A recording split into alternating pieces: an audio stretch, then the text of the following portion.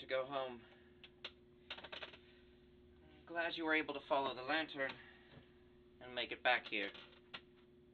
That was your third test. Your second was getting from here back to Earth. The hedge is not lenient. The hedge is not forgiving. The hedge feeds off of your fears and makes it worse. The shadows become denser. The trees become larger, more primeval. The faces more twisted. The hedge ghosts, they smell that. But even if you exude confidence, the thorns might come back to bite you in the ass. You have to learn to navigate the hedge. It is active. It is predatorial. It is always hungry, thirsting for glamour. Whenever you try to go from one place to another, and we've done tremendous distances in some nights, there's a trod that in 4 hours of walking will get you from New York City over to Denver, Colorado, but it only takes you 30 minutes if you're going from west to east. It's a place of dreams, upside down logic. Up is down, short is long, and everything you know is wrong. That's what the hedge is. But you're clever, and you were able to come back and find your way here. Congratulations. The hedge will always be trying to make things more dangerous for you. The same trod you go down will change, based on its proximity to the mortal world. Of course, I should have mentioned that. If you enter a hedge gate, walking through the front doors of the hospital, you will find poppies and flowers that smell of antiseptic and white tiled mushrooms across the floor. You will see hospital beds shaped out of marble, or maybe hobgoblins disguised as nurses. Were you followed? Does your fetch know?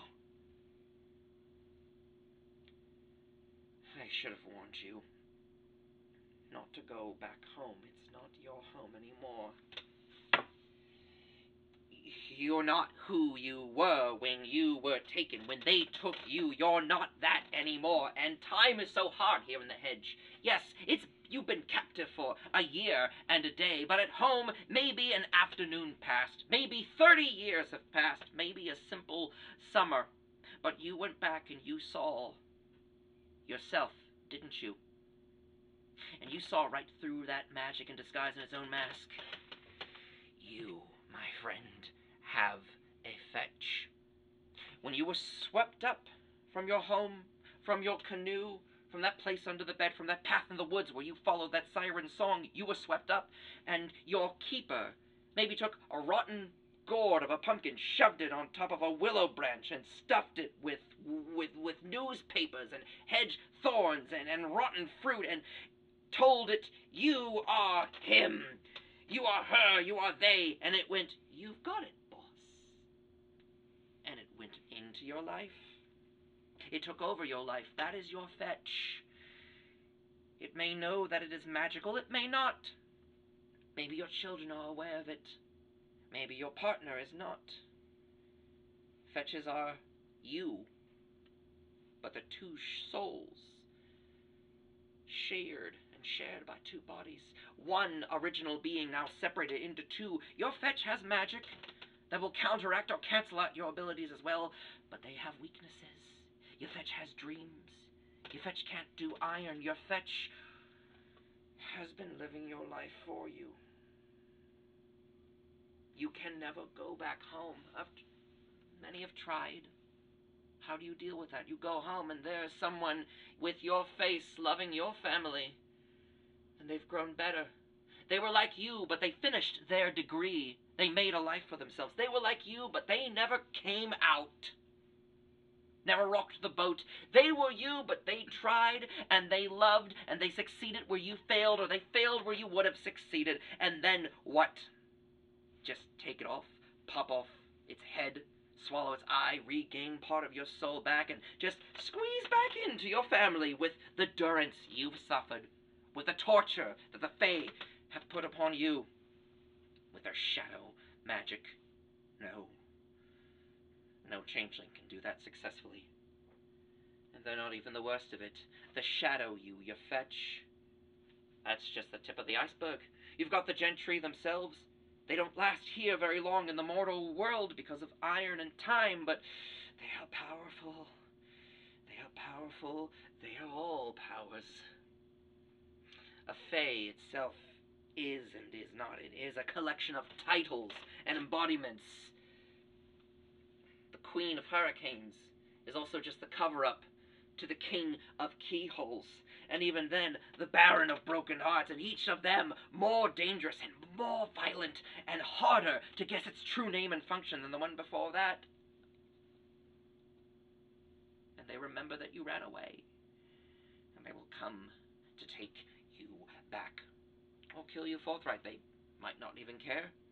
The hedge itself, you've got hedge beasts, some of them the size of Oort clouds, some of them living, breathing caverns that's just one continuous stomach and mouth full of incredible treasures, and also empty, needing blood. Or maybe you'll just find the lying pixies, the ones with the horses' heads. That's right, and the 6 little arms. You'll find those. I've got a collection of them outside.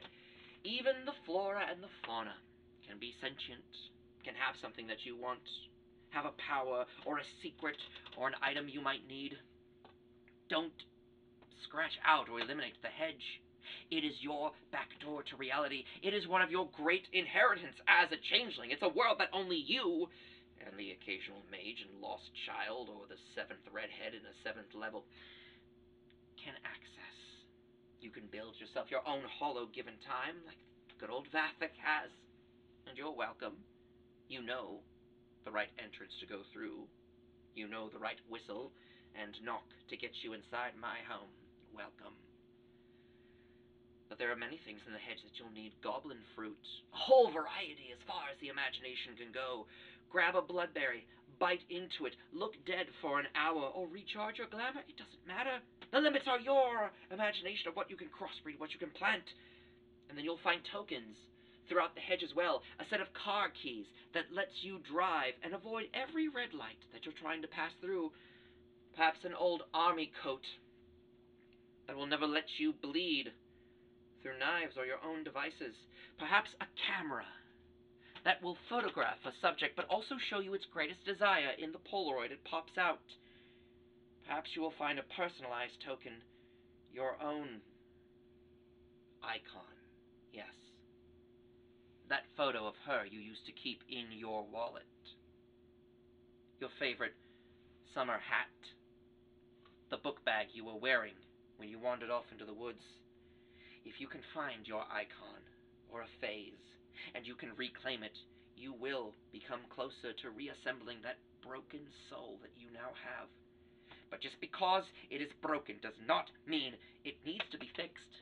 Just because you have experienced pain doesn't mean that you can't experience joy again. You are a changeling. Your world is a construction and a contraption of unending Rube Goldfarbian horrors and beautiful madness. Friend, you are not who you were when they took you. That life you were going to have has been cut off by fate. No amount of pleading or contracts or fairy magic can bring it back. But you can become so much more.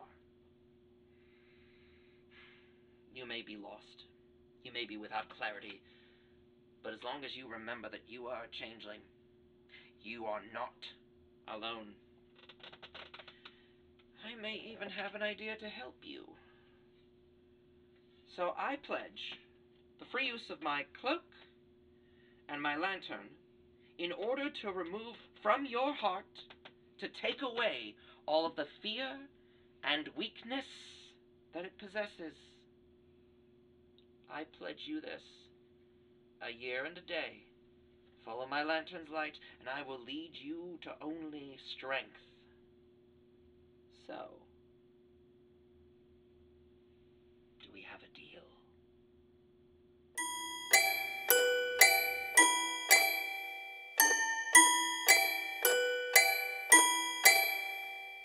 Crawling flat on broken glass, to you, to you, to you. Scratch it up and turn, catch a fire and burn for you.